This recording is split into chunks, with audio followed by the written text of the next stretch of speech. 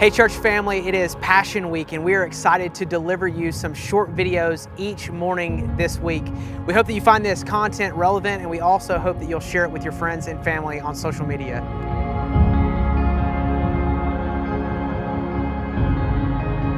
You know, as a pastor, as we get closer and closer to Easter, there's so many stories in Passion Week that just capture my attention. I just wish there was just more time, so I'm thankful for just a moment to share this story. He's maybe a little bit of an insignificant player in the crucifixion story, but I want to highlight him today for a few minutes. In Luke chapter 23, we're introduced to a man named Simon. Let's listen to what the scripture says. As the soldiers led him away, led who away? Led Jesus out of his trial to Golgotha to be crucified. He's so weak because of his beatings, he's not able to carry his cross.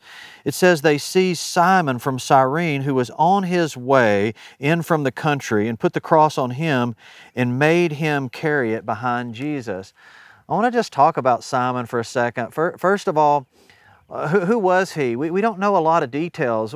We know he's most likely a God-fearing man who maybe has been converted to Judaism. We know Cyrene was a city in modern-day Libya today on the northern coast of Africa. So he is coming to the city of Jerusalem for Passover weekend, and we would believe that he's there to offer a sacrifice.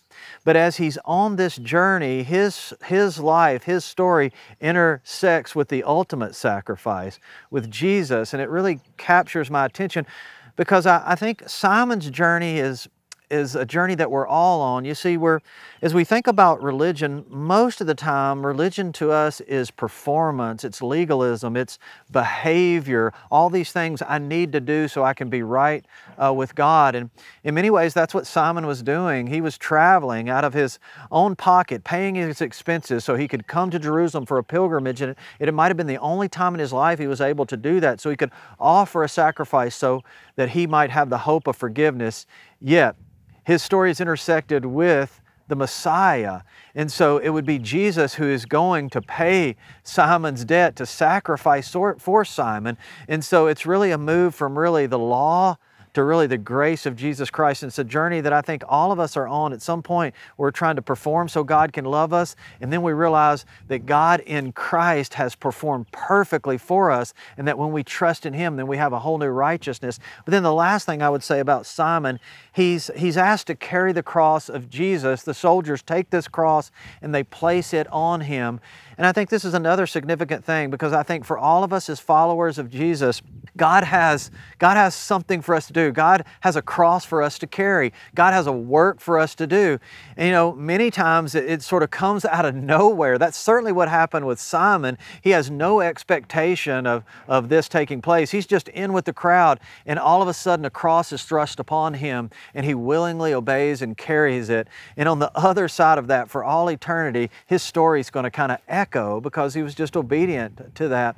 And so I think about that in my own life as we move into post-Easter, after just an understanding of the grace and mercy of Christ. What does God have for me to do? What does God have for you to do? What's the cross that He has for you to carry? Like Simon, what can that really look like? Well, it can be maybe as simple as just taking your family through just a weekly devotion, just stopping, turning the television off, and being a spiritual leader in our homes. It could be starting a Bible study on your campus or in your workplace. It could be taking a short-term mission trip and going and sharing the gospel really to a place that doesn't have the access that we have.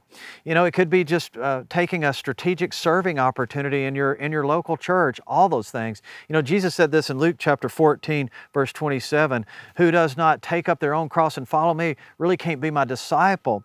Really, in other words, what Jesus is saying is we don't take up our cross and serve Him so we can have a relationship with Him. But when we truly have a relationship with Him and understand who He is, then we want to willingly take up our cross and serve Him. So I hope we don't miss this opportunity as we think about the story of Simon, and we understand now as we intersect with the Messiah and with this ultimate sacrifice, and then let's be willing to take up the cross that God has for us so that we can be a part of a far greater story than we ever could imagine in our own life. God bless you guys.